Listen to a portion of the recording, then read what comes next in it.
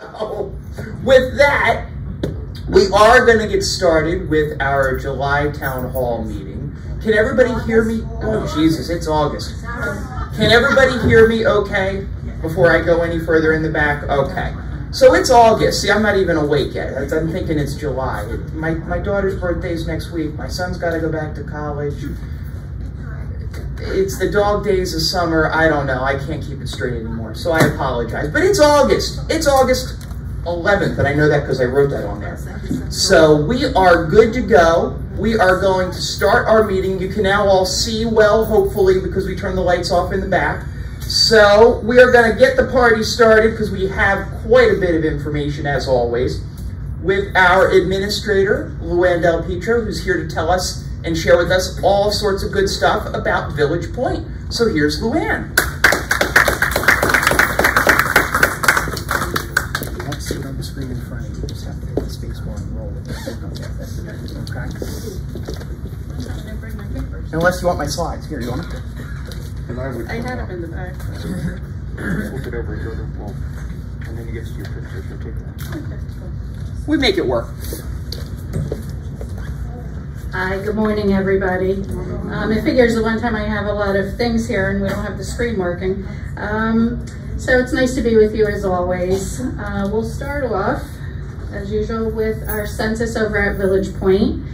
July we held strong with our average census being 103, which is really good because usually in the summer we anticipate a dip in census because people tend to shy away from elective surgeries.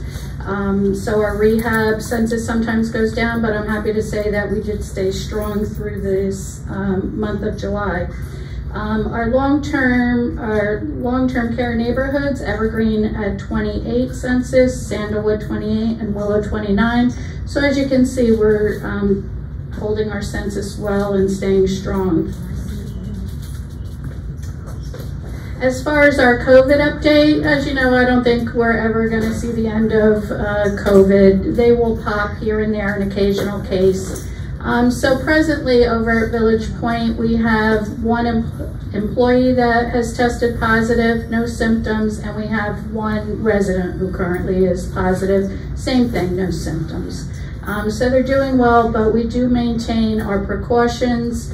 The staff are all in masks. We do routine testing, and we will continue to do so, and hopefully at some point maybe get out of our outbreak status.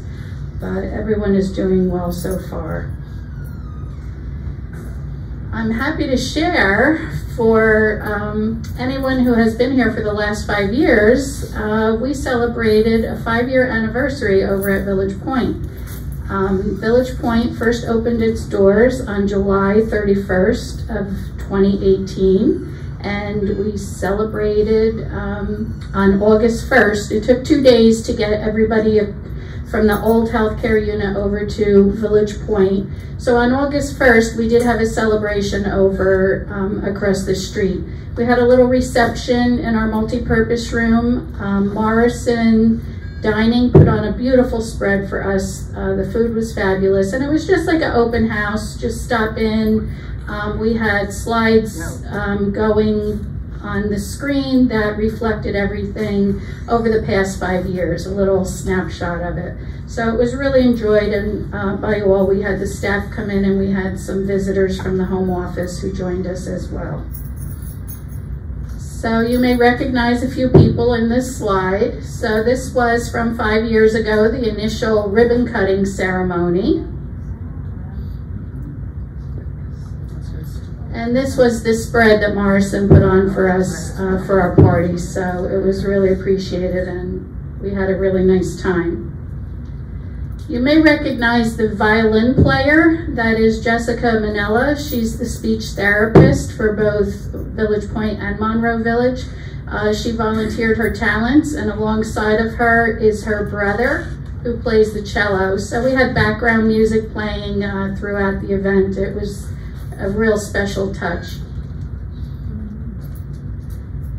What's new over at Village Point also is our landscaping, or we call it hardscaping, if you get to take a look at it. We changed out all the shrubbery that was in the front of the building, updated it, made it a little nicer, and more colorful. We also added a water feature that is to the right of the front door, which is lit up at night, which is really pretty, and it does have a very soothing sound as you're walking past it. So it really sets the tone as you come into the community. So we've gotten a lot of positive feedback on that. And that's all I have for you today. Enjoy the summer. It's wonderful being with you, and have a great day.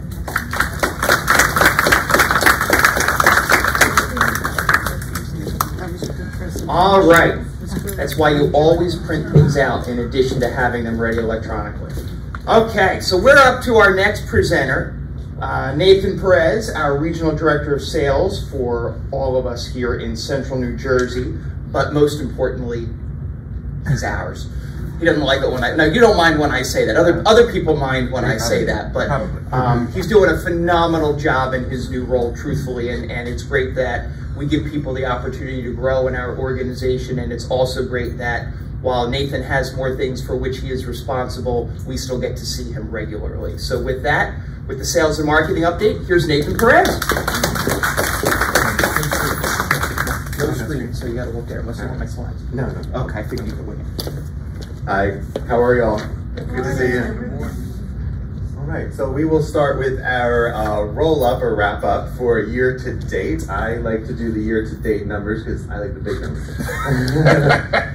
So in terms of our sales goal for this point in the year, actually for the end of this month, I should point that out. We have a goal of 40. So far we have 35 sales on deck. So I just met with the team briefly this morning. They probably have about another 4 to 5 apartments on hold. And those are folks that are transitioning into the sales process with us, about to deposit. So I would not be surprised if we continue to meet our sales goal by the end of every single month. And that, of course, leads to move-ins, right? Usually after a sale, 2 to 3 months later, we have someone moving into our community and joining the family. So we have 32 closings. Closings for us is a physical, an on-paper closing, right? Sometimes people will move in months later. But 32 is our goal for closings, and we have 25 on deck so far. A very, very, very big pipeline of folks are about to move into the community. This month we have, I think, 6 or 7 more move-ins, and then I want to say another 5 to 6 for the end of the year even. So you'll see a lot of new folks joining us. Inquiries and re-inquiries remain above target for the year. I want to say one is like 200 above, the other one's 100 above. So we are seeing, especially at this property, a lot of interest. I think that goes to the price point and the value proposition. A lot of our other communities, as a reminder, are much more expensive, and they do provide relatively the same product. And then also, you know, referrals are up. You guys are really helping us support the referral stream. You're bringing your friends and family to us, so thank you so much. That is our future resident pool, really. And then all of the assistance and help that you guys give. I know that our sales team relies heavily on all of you to dine with folks, to meet with newcomers, to explain to them, you know, the inner workings of the community, and I think that works really well here, so let's continue that. For August, we have a downsizing event. That is going to be our event for this month. So far, we have 27 RSVPs, 11 of which are new. That was an interesting test for us. As you all know, we have our sister property, Meadow Lakes, in the local market as well. What I did with that was one direct mail piece to advertise the same event at both communities. So I am trying to lean on some economies of scale to try to give us the leads that we need without spending too much more money and competing against our sister community. So that is a tactic that seems to be working. And then we'll take a little bit of a break for events in September, give our sales team a reprieve, and everybody else that supports us a reprieve. And then we're gonna have a professional panel event in October. That's gonna be another test for us. It'll be a Saturday morning event, and it'll be a group of professionals that help seniors. Those would be real estate agents, downsizers, an elder care attorney, I believe we're lining up for that panel. And we're gonna try to do it on a Saturday morning, see if we can't get some adult children in the area. There's a lot of folks that are both in the demographic here that would move into the community, but there's also a lot of folks that are in the demographic of your children that live in the area that might refer their parents to come to us. So that is why we're testing this professional panel on a Saturday morning. And then in November, we're going to do 2 resident panel events. There's a few of you in the room here that participated in our last resident panel. It was incredibly successful. So that is something that I will want to do at least twice a year. And here's our second date. And so we're going to lean on the concept of Friendsgiving and have a resident panel on 2 dates in November. As a reminder how else you guys can help, we have a really exceptional welcoming committee that is taking shape, I can tell already. And so please take part in either joining the welcoming committee or just welcoming people in general. That's really the best way that you can help us support the sales process. Remember, everyone's part of our welcoming process and welcoming committee, staff, residents, everyone. Refer your friends. You can receive a credit if one of your friends or family members that you have referred to us moves into the community. A lot of you in this room have already taken part in that, so thank you. If you have someone that moves in that is referred from you as a source, then you will receive 1 month free from us. And you can follow us on our Facebook page, as well as provide testimonials and commentary, if you will, on the Facebook page and our Google reviews. Please remember that it is a very technologically advanced world we're living in now. A lot of our leads do come to us from the internet or web sources.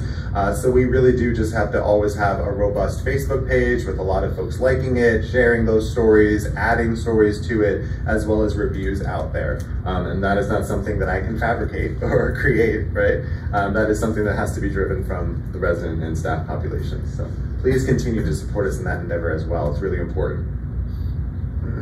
We're also always looking for great testimonials. Probably in the next few months, we should revamp some of our testimonials and get some new ones for the new year with some of the great folks that have been moving into our community. So we'll be doing that as a project. If you have any testimonials or want to talk a little bit more about how you can help us online and you're not really that tech savvy, that's okay. That's why you have us to lean on. You can come to our sales office, give Eugene or Paula a call, and they will help walk you through either creating an account on Google so you can provide a review, or if you already have existing accounts, show you how to utilize them and help support us. Skip that slide. And finally, the fun part, welcome to the family. These are folks that have moved to us since June, or through June. And so some of your names might be on here, and this is just a tradition we like to do to remind folks that it's not just about sales, it's all about the people moving in. So Dolores Lappy, Barry Myers, Elaine DePiri, Evelyn and Henry Cox, Elizabeth Sokolow, Winnie or Winifred Boland, Roberta Braverman, Carol Baumel, Gloria DiMatteo, Joan Fields, and Jack Huckelman have all closed and joined the Monroe Village family. So welcome to the community and welcome to the family. And thank you all for your support. It's great to be home. Have a good day. Thanks, Nathan. All right, I'm going to put him on the spot for a second. He ran out of the room. But we at Monroe Village are on the cusp of 30 plus move-ins at this point for the year. Yes. I hear it. Here. Bang, bang, bang, So, bang. some of the other Spring Point communities. Anybody close? No, Okay. not at all. Nobody's close. We've got a lot going on. We have people who are interested in being here, who want to join the Monroe Village family, because we got lots of great stuff, and we got lots of great folks who live here. And as we always say, all of you are the ones who, despite the great efforts of Paula and Karen and Nathan, you know, and Eugene, you're all our best salespeople, and we cannot thank you enough for what you do. And the fact that we're seeing this interest and this activity and the number of move-ins is really remarkable and a credit to all of you and to what we experience here as a family each and every day. You know, we do think we're really, really good at what we do. We're never perfect, but I think the relative comparison to number of move-ins elsewhere versus what we're seeing here really speaks volumes about all of you and what you do to create this great, great community. So thank you so very much. And that's always my segue into what do we do to create a great community and have lots of fun? We have people like Steve Ween, who went one slide too far. Shoot. Hold on, I don't know how to go backwards. Oh, there we go. Come back. Now we can introduce Steve Ween. Thank you. Hopefully everyone knows me. But thank you for the introduction. And just like Nathan said, it's not just about the sales. I like to take the opportunity to thank the whole marketing department. Like, this is our first meeting since June, right? We're August. We had a nice June Thursday. It might have looked different, but I think the menu was very nice that we had. That was the day that we were in the hallway, and I've been here for like 13 years. We used to do happy hour downstairs with the fish tank. Oh. So imagine, 8 tables, right? It didn't happen. So we, things changed, right? And obviously we are back, and it's just something that was fun, different. We do try things. So thank you to the audience as well as the rest of the community for giving us that chance. But again, thank you to the marketing department for, they pretty much supplied that bar for us. So that was very nice. And they also supplied the tent. Okay, we weren't as lucky, I could say that. But again, thanks to the marketing department for working with us at all the things that we do, and they able to get the tent. Now we did have some tent activity. We had a nice assisted living picnic, which I'm very proud about. And there was, obviously we used it for our prospect events. And we're still gonna probably look into it next year, right, Nathan? Maybe a different timeline, I'm superstitious, so we gotta fix the timeline. But again, I just want to take the opportunity, and again, thank you for the community for working with us, because this year we had to deal with fires and smoke and the heat wave, so it was definitely a challenge, but we still had our events in here, and I think we all had a nice time, so thank you. Okay, so look at my shoulder a lot. Upcoming, so tomorrow, August 12th, she is returning, and with 3 band members. Kind of like dance, jazz, and she'll do vocal, Demetra Joyce Bailey. Next week, Jerry, he'll be back. He plays electric guitar and he sings, so we're happy to have Jerry back. Thursday, August 24th, we have a special Thirsty Thursday with music, and I just want to let you know we do have a lot of new people, and it's good for people who've been here too. Usually I tip you off, right? When we have music, it's bold on the calendar. That's when we have a special drink. So if you like, when we have a special drink, that's the day. And we already have margaritas cooling in the fridge as we speak for that day. Okay. Upcoming more, August 26th, Mark Sherman. I believe he was here before, plays the piano, vocal. Same time, 7:15 in the auditorium.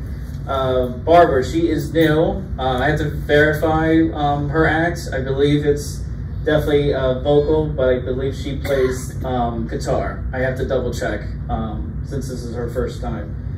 I also want to thank, obviously, thank you to our volunteers. You know who you are.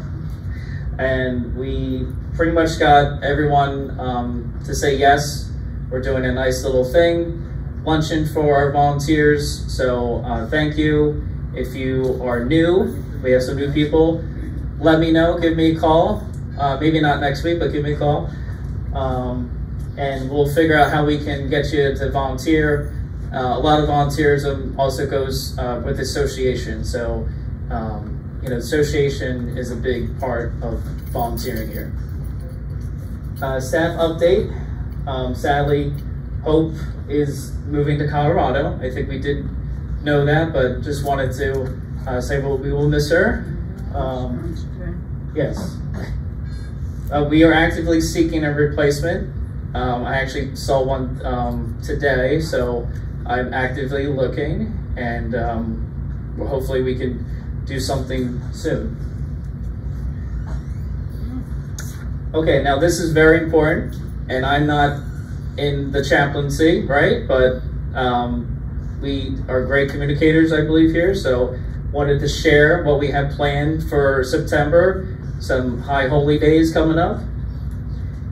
Saturday, September 16th, Rosh Hashanah. We will be having a service 11 a.m. in the auditorium, and I will be here too.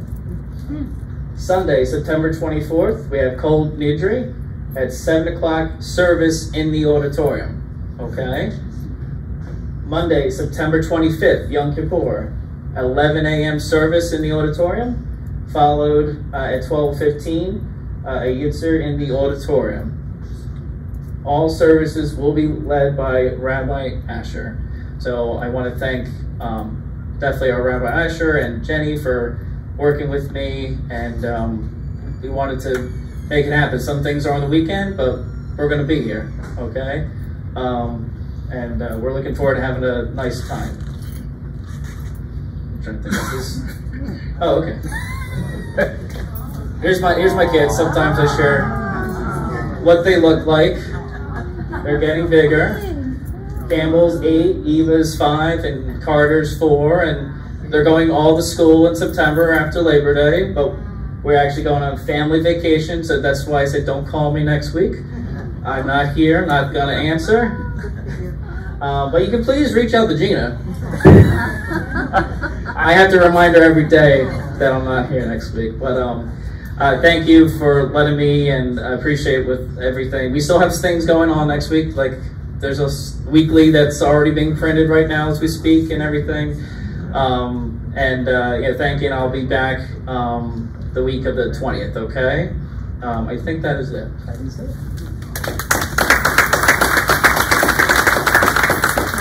Thanks, Steve. All right, so it's readily apparent that Steve has 3 very cute and adorable children. They are going on a road trip next week. Is that right? You are driving to your destination, which is not close. Can I say where you're going? All right, they're taking a road trip to Tennessee. Now, I want to know how many hours into that road trip these kids are still going to look like this. I'm giving them about 40 minutes.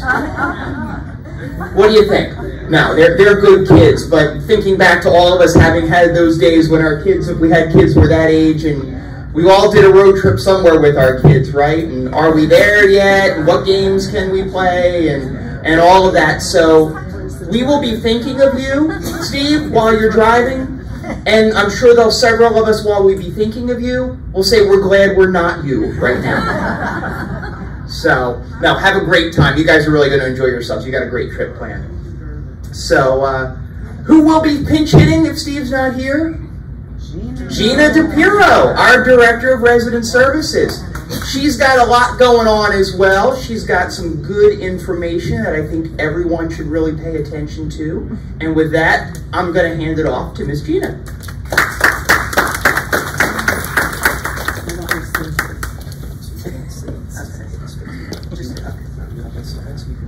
No, I think you're good. The only reason why he's going to live long enough to go on the vacation is when he told me it was a road trip. I went, okay, bye. Have fun. I don't miss that at all. Okay, so some important business is over the last couple of months, we have come into different problems where we needed to give out information, and we gave out information to the wrong person because they were no longer the POA, and that information should not have been shared with them.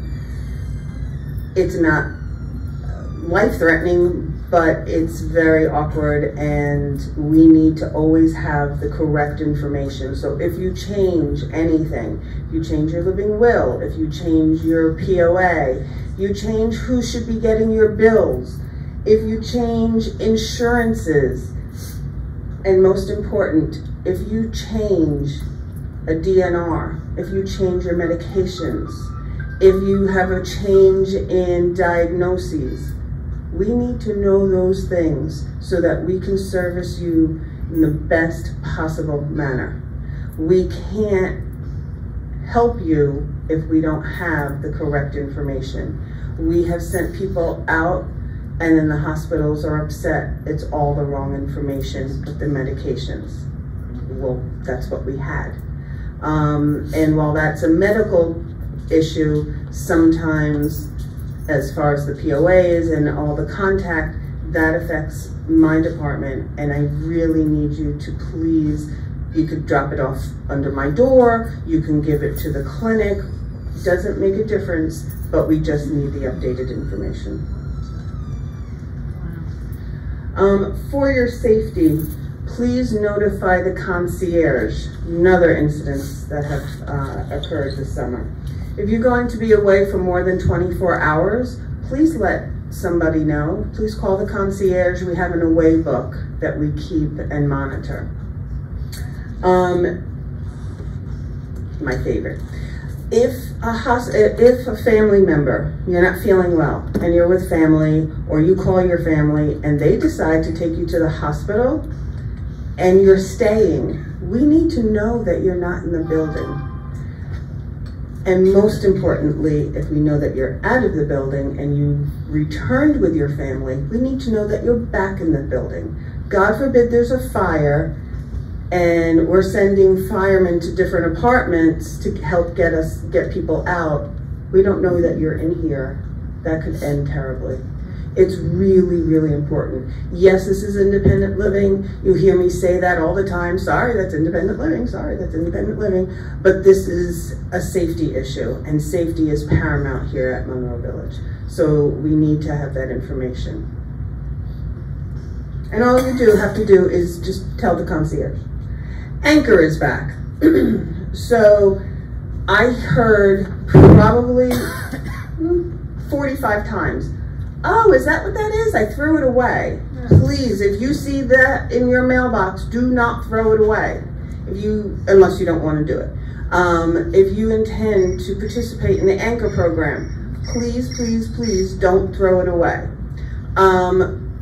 The senior center and the library are going to be hosting, I don't know if a seminar, they didn't give us the information, but they will have somebody to sit and do it with you. Your family can do it with you, your accountant can do it with you, because it has to do with your taxes. Fill it out, send it back, but please don't throw it away if you're interested. And the welcoming committee. Nathan talked about it. It really is being such a big help. Ken Peabody is the chairperson, and the new residents, I've gotten such positive feedback. They all say that the residents from the welcoming committee have been so helpful and informative and made them feel like they were indeed part of the community, which is what we want. Everybody wants to feel that they're not isolated, especially when they're new to a community. If you want to join the committee, please contact Ken Peabody. But there are also, if you don't want to make that like formal commitment, we can also do other things. Like if you're only interested in helping a new person that's on your floor and checking in, that's fine too, not such a big commitment. Any little bit helps. So please talk to the Peabodys if you are interested. And I thank you very, very much.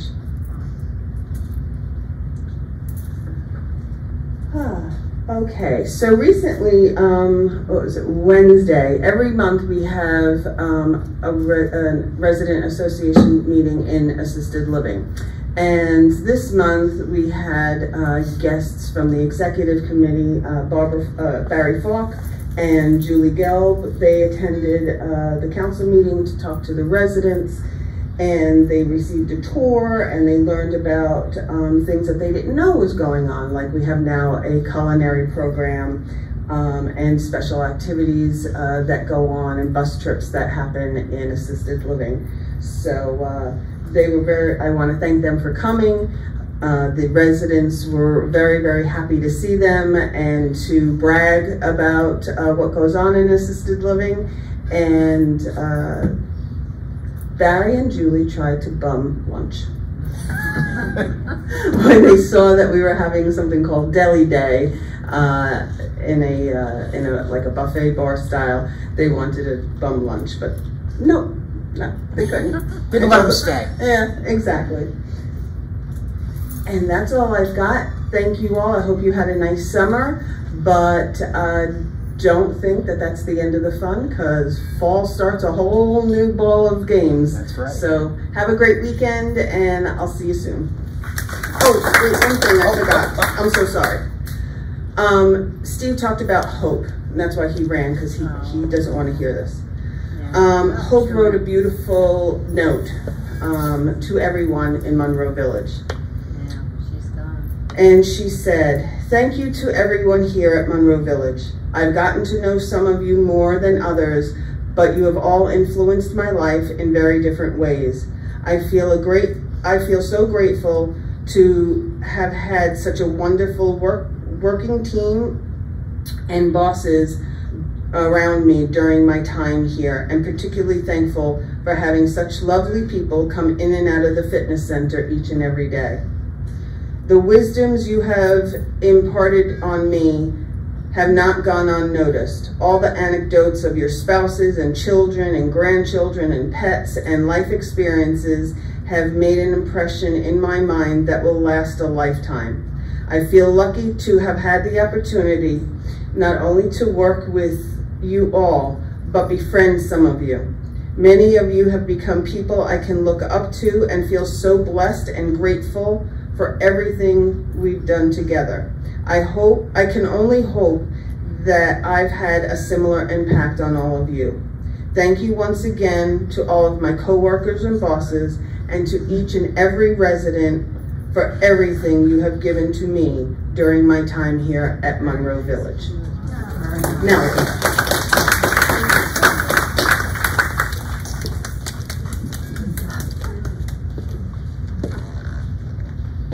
well, that's what it's all about, isn't it? Isn't that what being a family and being a community is all about? You know, the impact we can have on one another, the good times we can have, and you never know who carries what away from an interaction that someone may have with you, and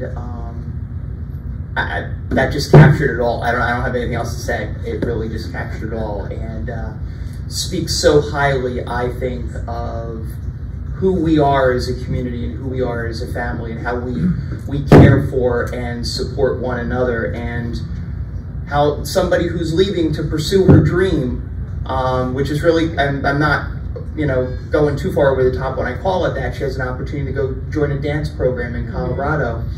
It wasn't an easy decision for her, as you can see in what she wrote. So thank you for creating that opportunity for Hope. I think that's really, really special. So with that, I'm going to turn it over for our annual new director hazing part of the program. I'd like to introduce Sharif Washington. Sharif, we all know, is our new Director of Housekeeping Services.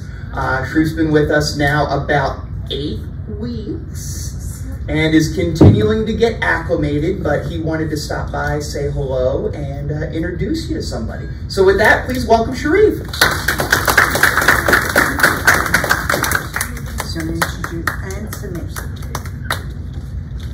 Good morning. Still getting acclimated. It's been a lot, but I think I'm starting to get the hang of it. And I just wanted to say thank you for being patient with me. And also that I finally have hired, brought on a supervisor who is going to be supervising over here at Monroe Village. And I just want to take this time out to introduce you to the new supervisor, Mr. Anthony Jones.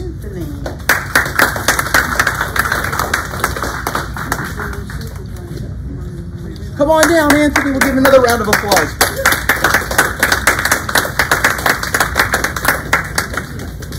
I knew we'd see you again.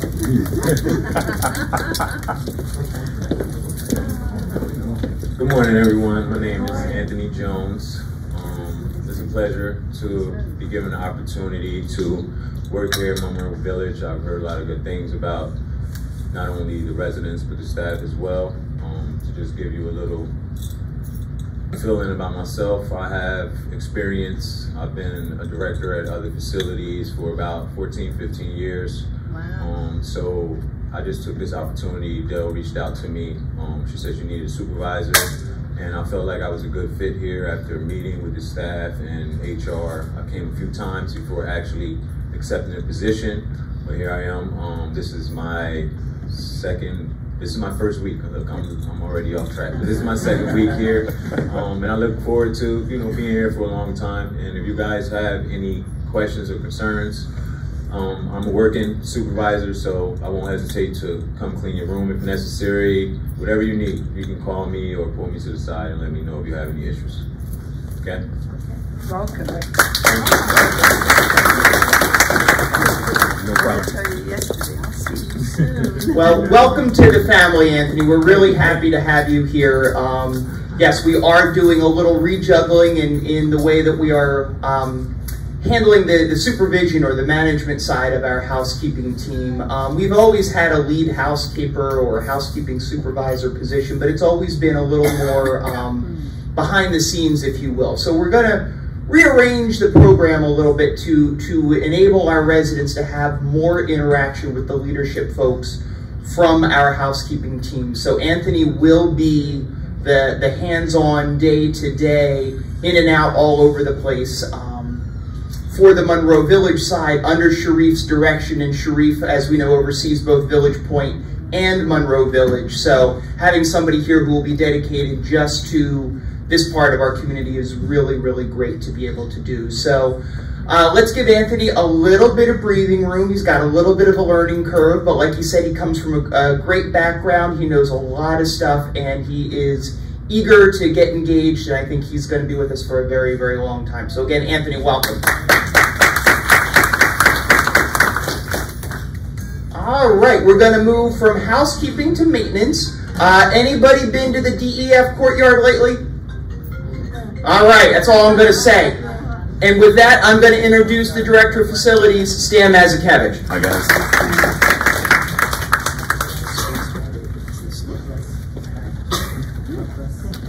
God bless you. Good morning, everyone. Just wanted to give you a little update on the concrete and asphalt walk work that we're doing over there. The asphalt walkway in the D, E, and F courtyard is being replaced with wider, safer concrete paths. Yeah, it's a big job. Also, the asphalt walkways around parking lot number 3 and parking lot number 4 are also being replaced with concrete. Once this is complete, we'll then begin striping all the parking lots. The maintenance team has also been working on the trash room. We've been enhancing them. All the trash rooms now have motion sensor lighting and free swinging entry doors. Okay? All right, everyone. Take care. Have a good weekend.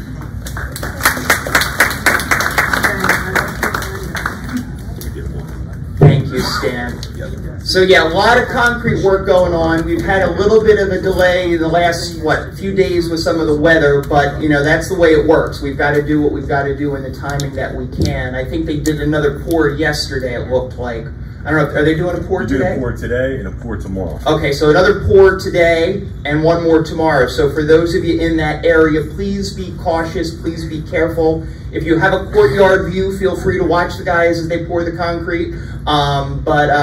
For those of you who are out there who are our walkers and whatnot, please stay away from that area. It's pretty clear that there's construction going on, but nonetheless, please steer clear of it as the guys are doing their work and ripping up that old asphalt and replacing it with concrete. It's a big job, like Stan said, and we want to make sure everybody stays safe while that work is being done. And as far as the trash rooms, yes, that's the next phase of where we're at. We know that some of them were easily accessible, some of them were not as easily accessible, so we took care of that in all of the trash rooms, and I want to offer my thanks to some of our residents who let us know that there were some inconsistencies in the various doors and lighting, so I think we're on par with where we need to be there to make it as easy and as safe as possible for everyone. So with that, we're going to move on to Matt Smith, our Director of Dining Services. Matt and his team have been quite busy. They're going to share with you a little bit about what they've been up to and what they've been seeing and what they've got planned. So with that, please welcome Matt Smith.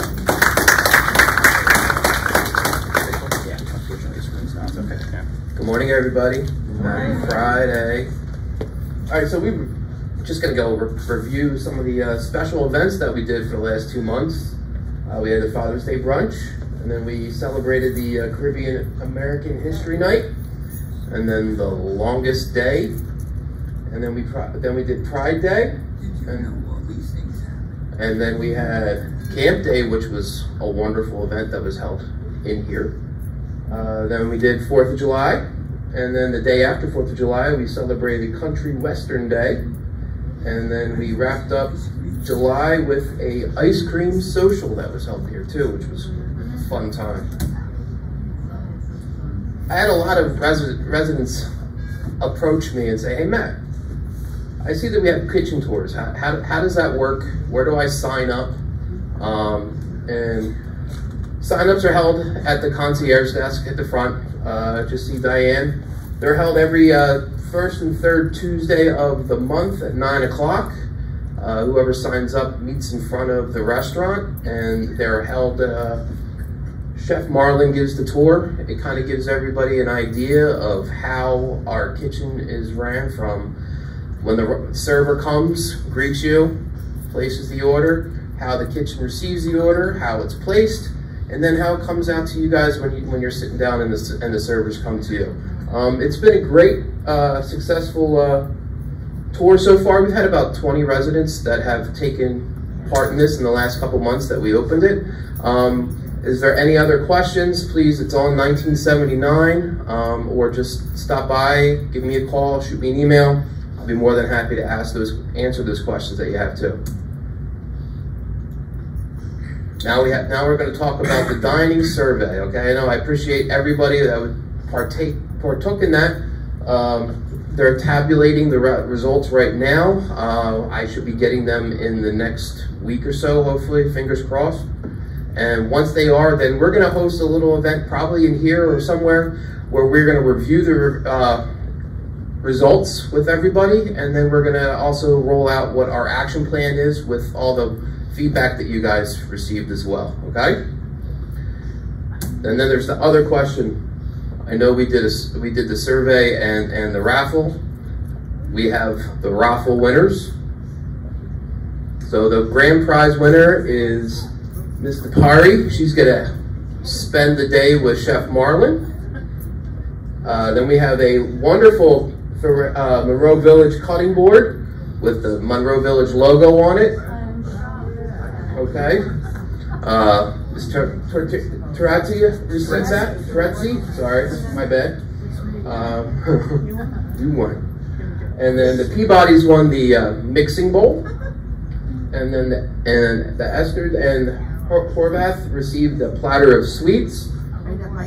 There you go. And then the Gelds and the Penners won the charcuterie board. And then we're going to all be in contact with you in the next couple of days to set up a time when we can deliver those to the residents that won. All right, I know this has been a hot topic for the past couple days that I've heard, probably the past couple weeks. Making a reservation for the restaurant. Okay, reservations can be made up to 2 days in advance. The reservation hotline, which is 6433, is available from 7 a.m. to 9 p.m. That's when you can call. I have someone coming in around 9:30 that'll start listening to the messages, recording them, and then finding out how we can accommodate. Don't get upset if you're put on the wait list. The wait list is only so we can see if there is room, we have enough servers, and for the most part we do. And then the office hours are from 10:30 to 2:30.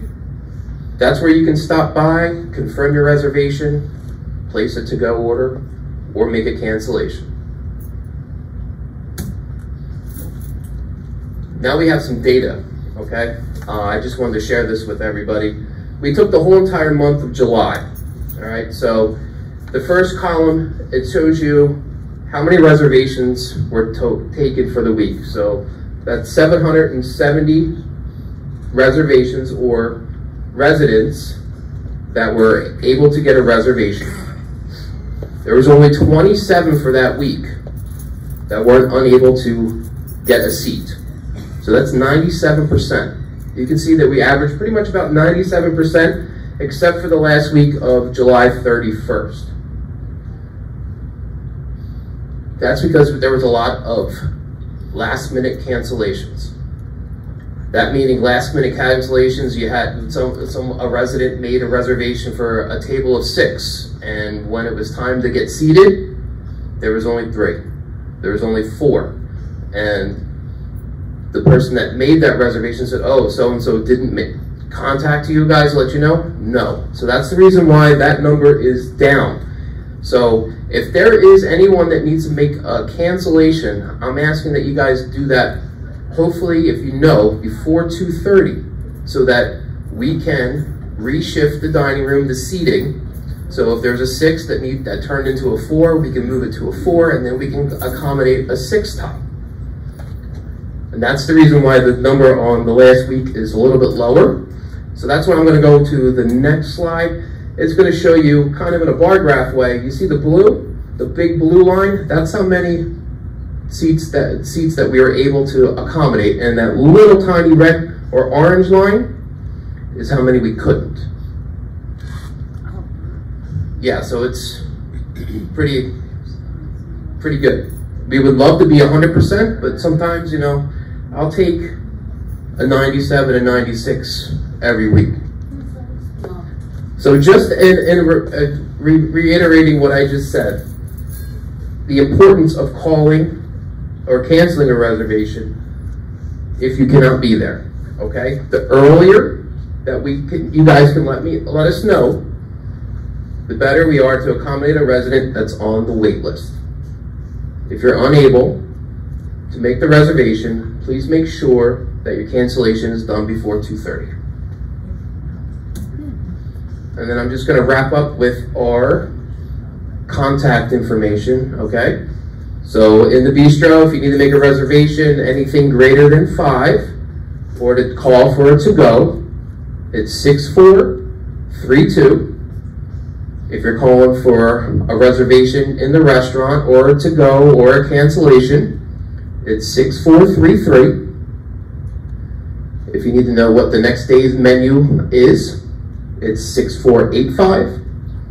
And then my number is 6424 if you have any questions or concerns or comments that you want to get in contact me with, or you can just shoot me an email.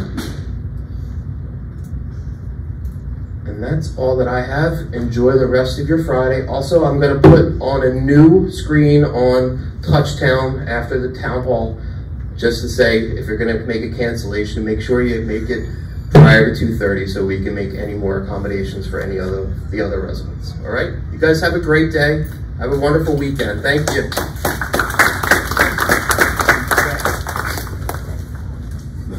Thanks, Matt.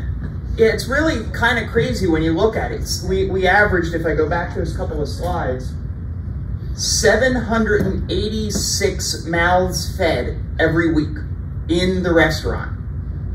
That's the average. That's that last line down there. That's a lot of meals that we serve each and every week. That's just what's sit down in the restaurant. It doesn't matter. That doesn't count meals to go. It doesn't count deliveries, and it doesn't count any of the service that we're doing upstairs in the bistro. So again, to look at it and see that while we would like to be 100%, 96% of all those who want a seat in the restaurant are getting one. You know, like we said at the Dining Services Committee, man, I want to thank the committee members for their engagement and involvement and discussion about this topic. You know, that's a solid A. I say that as the son of a teacher, and the chair of the committee is a former teacher. So we thought 96 was a solid A, and I think that's great.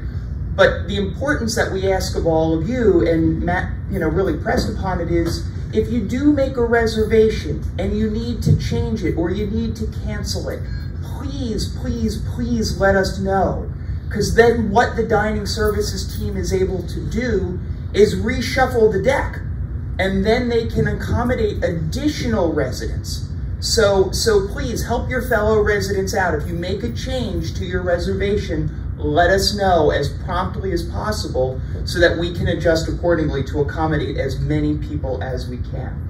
And the other thing I want to note, if you look at the average able to be unseated in a week, it's 34 people a week.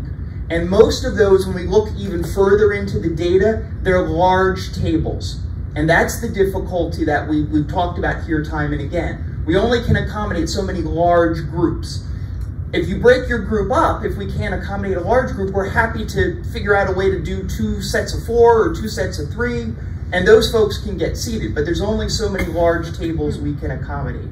So please, I ask everybody again to be a little flexible, both with if you have a large group and we can't accommodate you, as well as with if you'd like to eat at 5, but we can seat you at 5:15, as an example.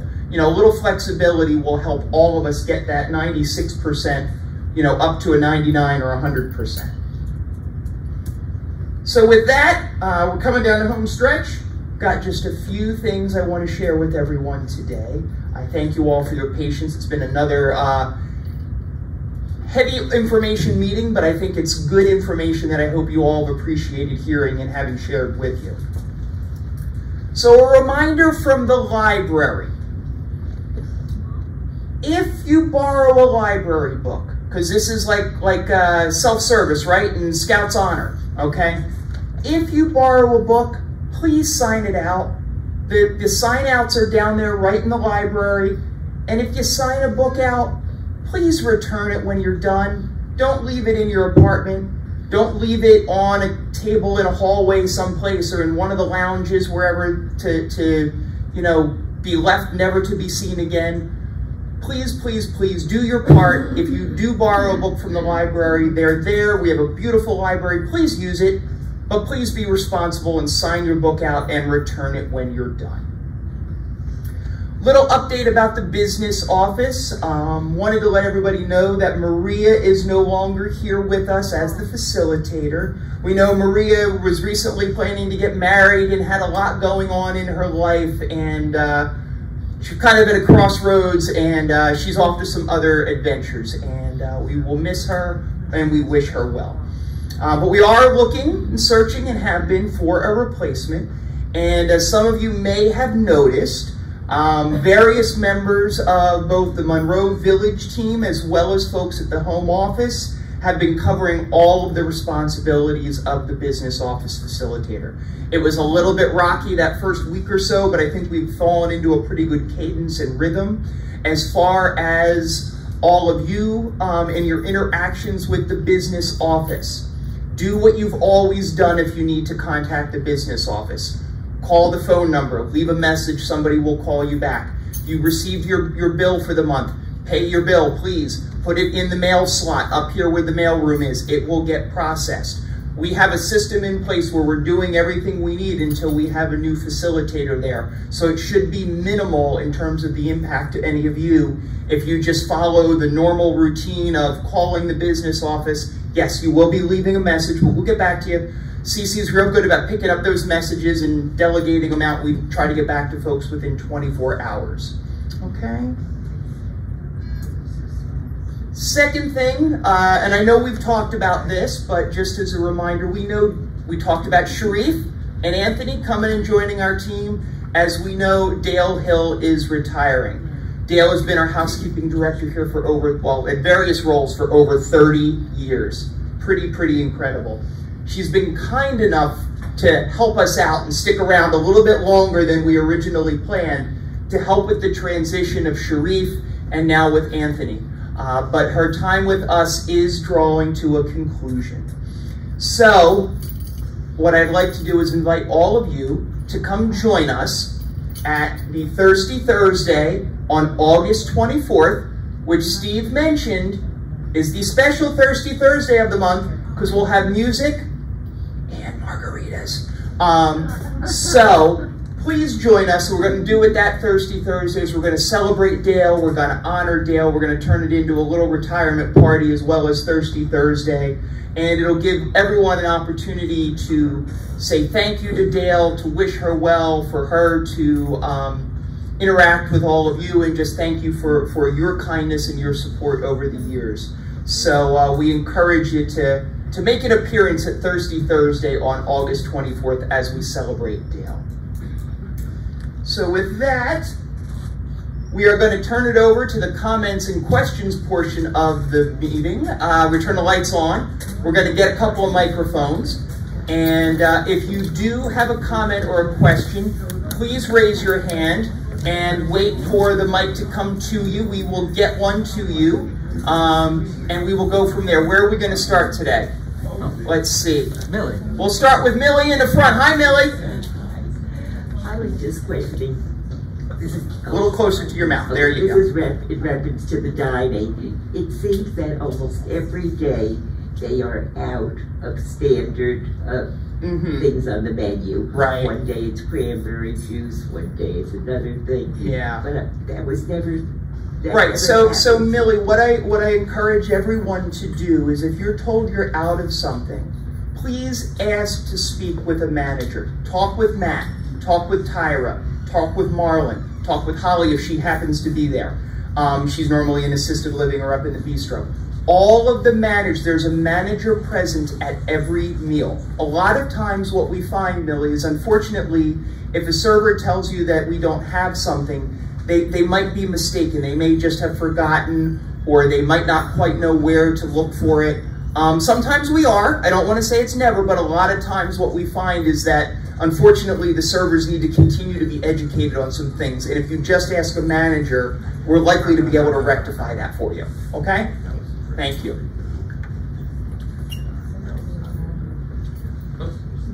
Dylan, right here. We'll go here and we'll work our way to the back. Hello there. I'm new and I'm Joan Field, yes. And I must say that everyone here is extremely pleasant, goes out of their way to say hello, and mostly I'm really very happy. That's great. However, the dinner thing is really awful, and I think if you had 4% of the people coming in for sales and you told them they wouldn't be able to get to dinner, they'd have to take a brown bag to their room, I think that 4% would drop out immediately. And this is our home. It's not a restaurant we're going to, it's our home. So if our mother said you can't come to the table, we'd think she was pretty out of it. So I think whether you need an expert to expedite it further or what, I don't know. But other than that, I'm very happy, but I'm not happy about that. And last night I brown bagged to my room. And again, our goal is 100%, and I hear what you're saying. But do remember, there are several other options available. It's not just a brown bag. We do have a second dining venue, and we do try to squeeze people, and we need to keep working on it, no doubt. But I also think it's important to see the progress that's been made. We don't see the progress. Hi, Betty. Hi. I don't think her mic's on.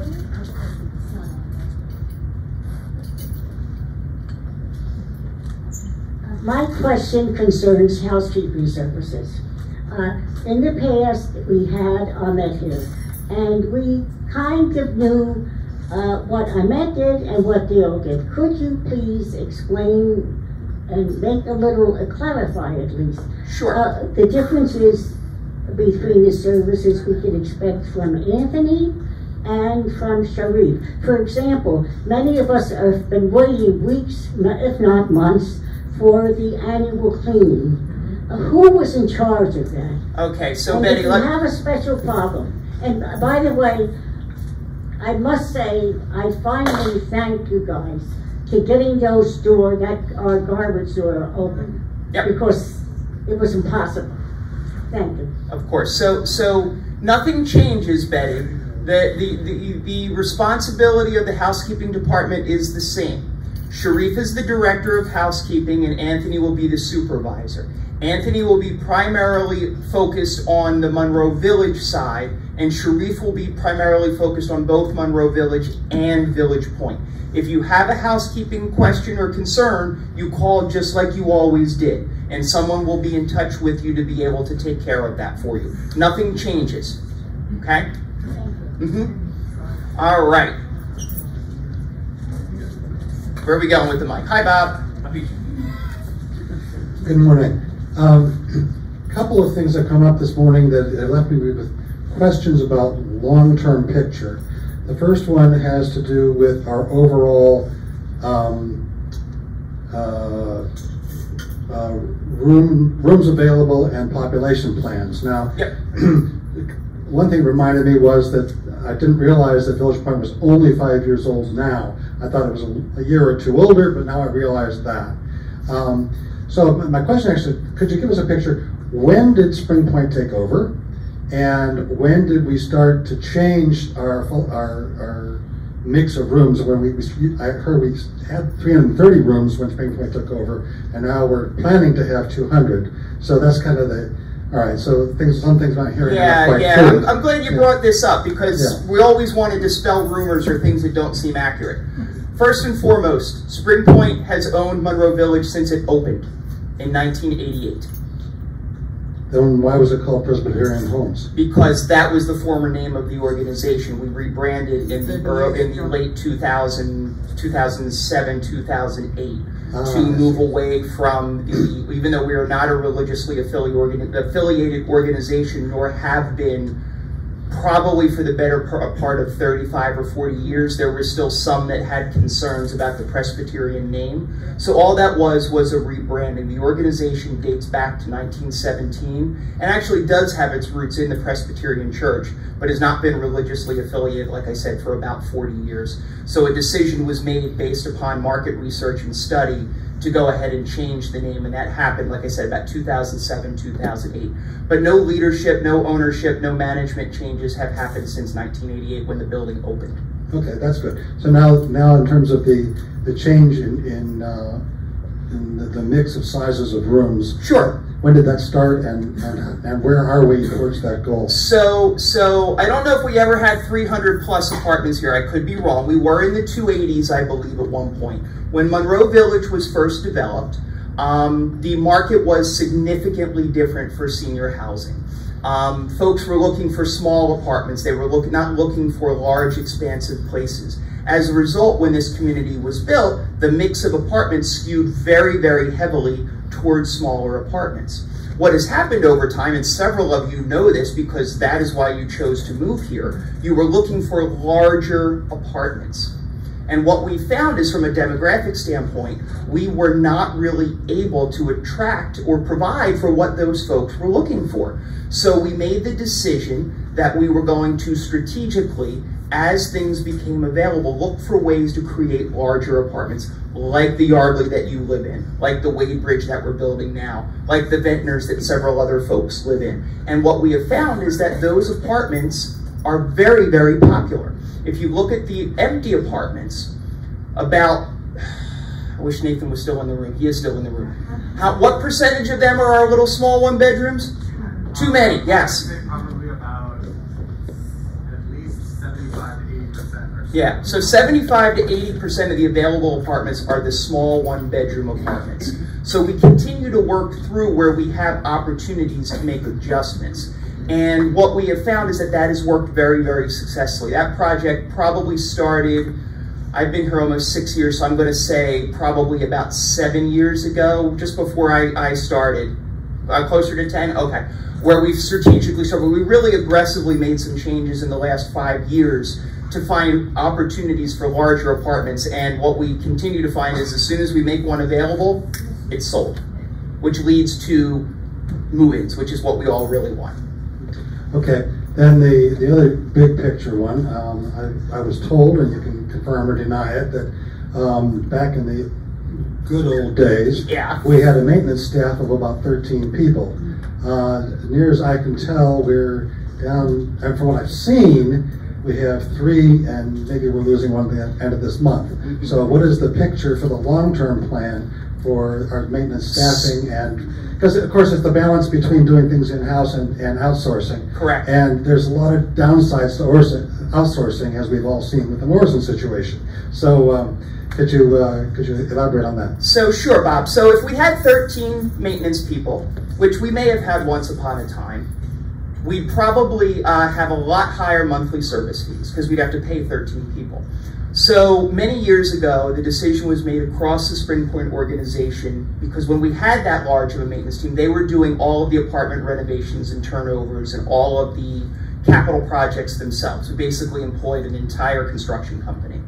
And the decision was made that that really wasn't feasible to continue to have our residents pay for that kind of service. So what the decision was to utilize specific contractors to do specific jobs. As a result, through attrition, certain maintenance positions were removed. That goes back, gosh, probably 10 plus years, and that occurred across all of the Spring Point communities when the decision was made to farm out apartment renovations. And as you can see, you know, what we're doing now is a renovation, especially if we're doing a construction project for you know, combining apartments. It's very intricate and very involved, and something that definitely needs a professional who is licensed and through all of those different trades.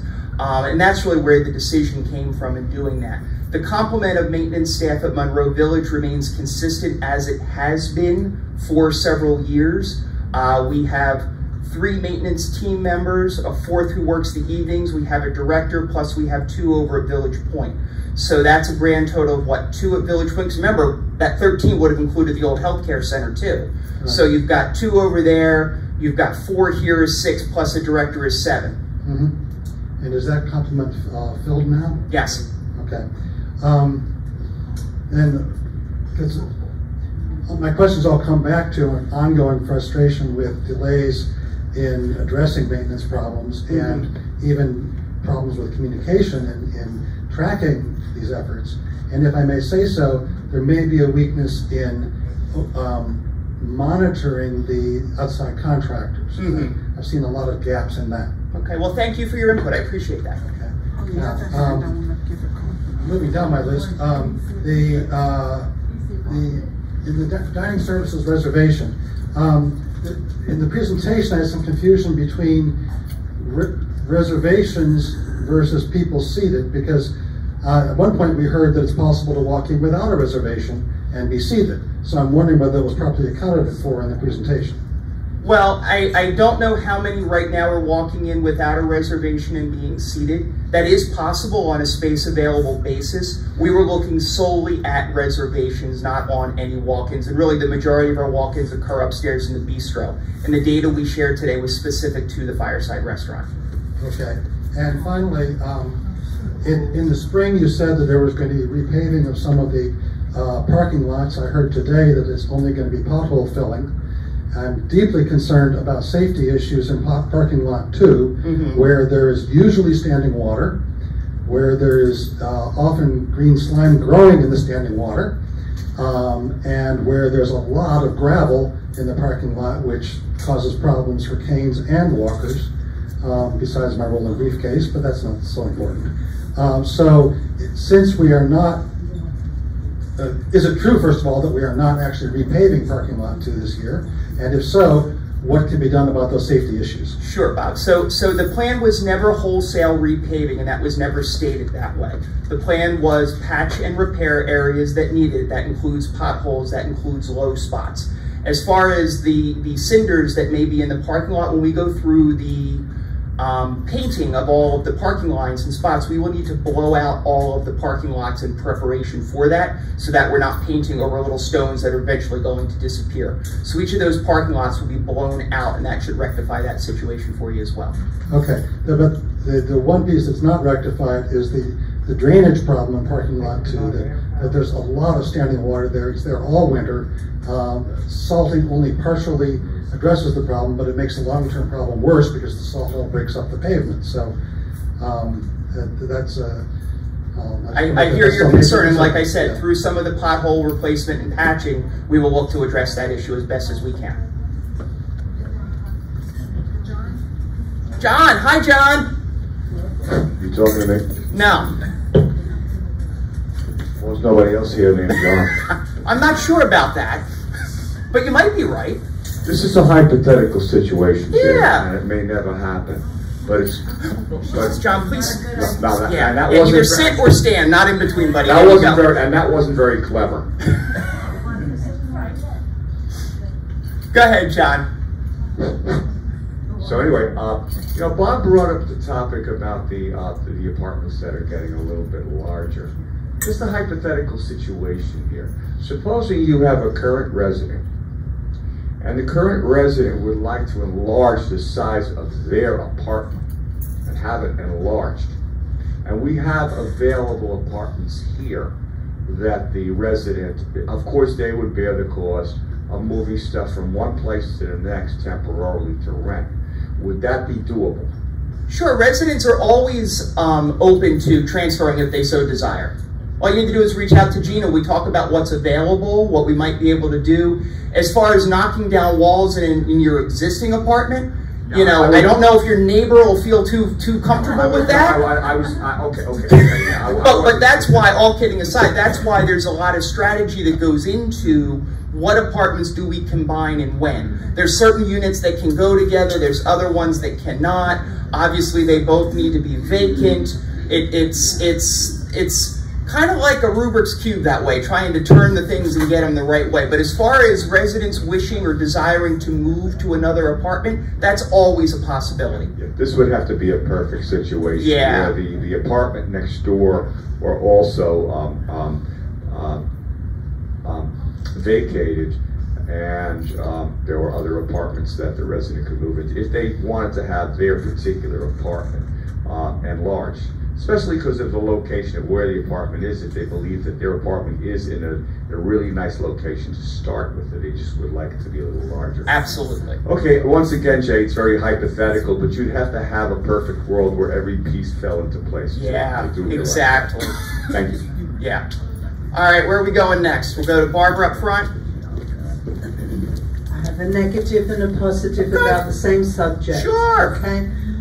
We're talking maintenance. We have 3 wonderful maintenance men. One is called Gus, who has been out sick for quite a while now. And I hope Gus works in housekeeping. Gus does not work in maintenance. Okay, I'm sorry, in maintenance, and all 3 of them are great.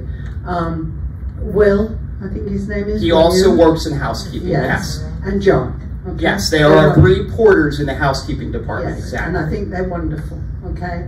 Problem is, with Gus out, 2 of the guys are overloaded, and I know that, and I'm sure people that are interested in them, which I am, will understand it's really a heavy load for them.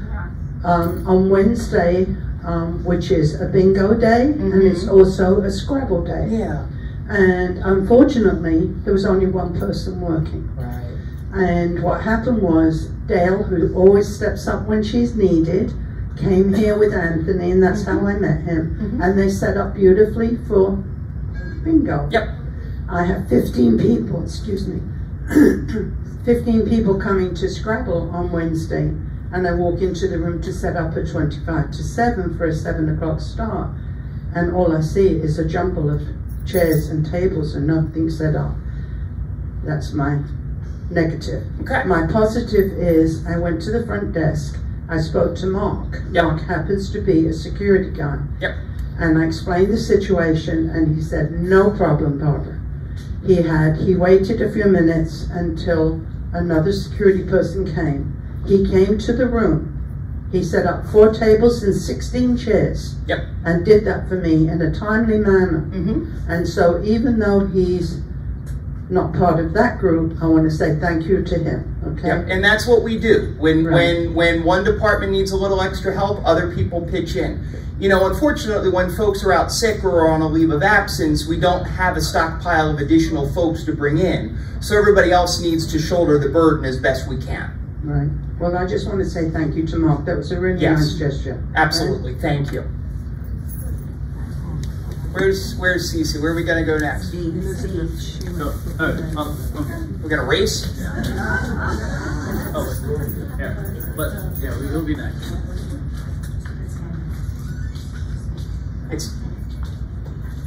Hello. I want to tell you the barbecue ribs was the best meal I've had since I've come here. And I hope this will continue. Do you promise? That's the feedback we need to know what you like and what you don't like. But I'll tell you, for every person who likes the barbecue ribs, There's somebody else who said they don't eat barbecue ribs. So it's the balance between all of those things, but the feedback is very, very important. And that's why those comment cards are also very important, that you provide us with that information on what you like and what you don't like, so that we can continue to tweak the menu as we hear what is popular and what's not. Okay, thank you. Hi, Ms. Sokolow. Hi. So I'm a pretty happy camper, and I've been here about 5 weeks, maybe it's 6. And I guess the thing I want to do is question language. I want to know what reservations up to 2 days means. Because I mistakenly called 3 days before, and I was told, oh, that doesn't count, you have to call again. And I said, oh, I called day long. I thought today was Friday, not Thursday. I'm very sorry. And I was very humble, and I do make mistakes like that. But I don't know what up to means. So what up to means is if today is Friday, right? Today is Friday. You can make a reservation up to 2 days before Friday for Friday night. So Wednesday. So Wednesday you can make a reservation for Friday. Thursday you could make a reservation for Friday. Friday, well, availability is different. I'm just saying that's the way that works. The reason that we instituted that, and that went through the Dining Services Committee once upon a time, was that when it was open reservations, a week in advance or more, people would call and book out for an entire week plus, which made it very, very difficult for some people to be able to get a reservation. So the decision was made in conjunction with the Dining Services Committee to say you could only make a reservation up to 2 days before you wanted to eat. That way it allowed for more equitable opportunity for everybody to get a reservation. But you can't, in fact, make a reservation the day before. If there are still seats available, you can. But if it's already booked, then no, that would be unfortunate that you could not. But that does not mean that you absolutely have to. Okay. What I'm trying to get at is the experience of a resident who comes here new and hasn't had the whole no food available except in your room because of COVID and all the other things that people who've been here longer. We mostly who've come here recently think the food is quite remarkable for any institution. And I've enjoyed almost every meal I've had, and I've only eaten at night in the Fireside Lounge. Though I have gone to the bistro otherwise. So, what I'm trying to get at is truth in advertising. We came here thinking that beautiful, looked down upon white tablecloth dinner was available every night to everyone. And so it's been a bit of a shock to every single new resident I've spoken to. And I've tried to speak to as many as possible. And so it's surprising, as if we've been somehow sold a bill of goods, that it's all available. The numbers are impressive. 96, you know, if you get a grade of 96 in school, that's wonderful. But the 4% of people is spread over all of us. We've all been told, oh, you have to eat your room tonight. Right. And I'm not saying 96 is where we stop. I want to be clear about that. I understand that, but the numbers aren't telling the actual experiential story that every single new person has experienced. We are told it's two days ahead, but maybe you can get in if you go at the time, you know, the day of. It's confusing. Okay. So if we said only 2 days, would that be easier?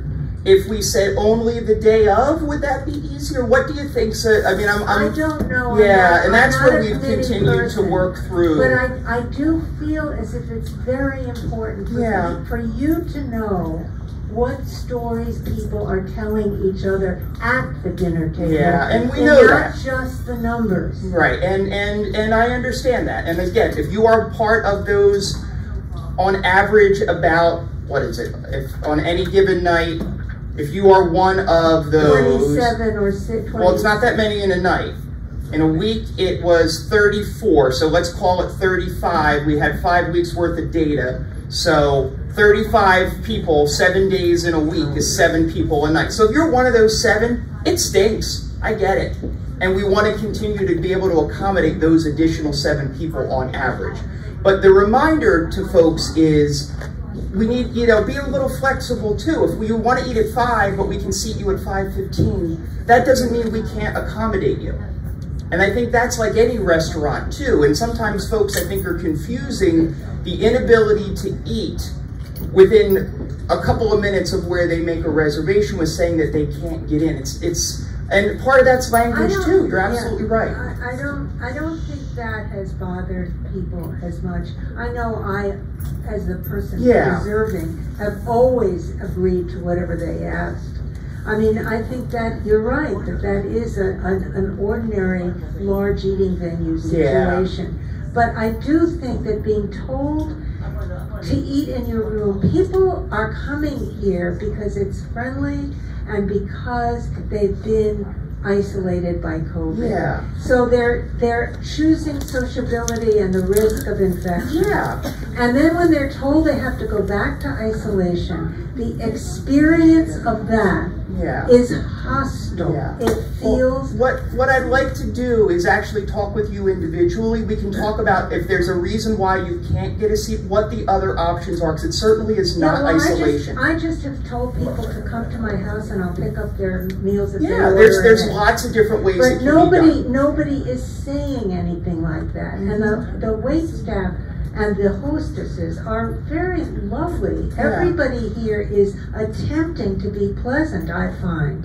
And that's my great positive. I think it's lovely to have people try to be pleasant. Okay. But I do think that there have to be other ways of using language to reject people. Okay, thank you. I appreciate that. So I have a special guest.